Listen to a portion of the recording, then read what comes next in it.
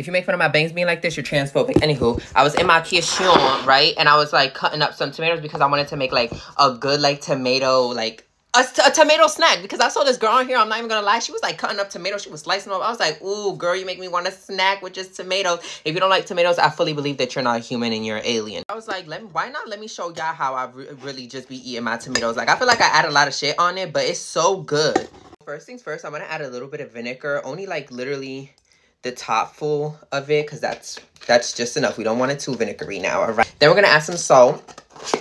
Yes, black people, we love black pepper in this house. Hold on, let me get some. Ooh, I think that was a lot. We got some olive oil. I literally need to get a new one like today. And we also have a lime. Y'all, I took y'all suggestions and I rolled the lime, and I'm not gonna lie, it made it very mushy. So I'm like, you guys might have did something with that. Thank you guys for the suggestions, because if it wasn't for y'all, I would still be struggling with limes, and I will always love a lemon over a lime. But now I'm starting to love my limes. And lastly, we're gonna add some tahini. Y'all know I don't go nowhere without my tahini, so don't even be like, oh my god, this bitch put it in everything. Yeah, I do. What about it?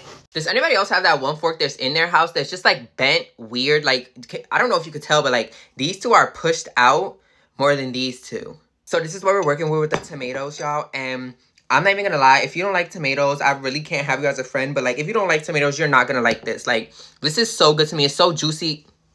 What is that? It's so juicy. It's so refreshing. And it just has the perfect amount of everything to it, to me.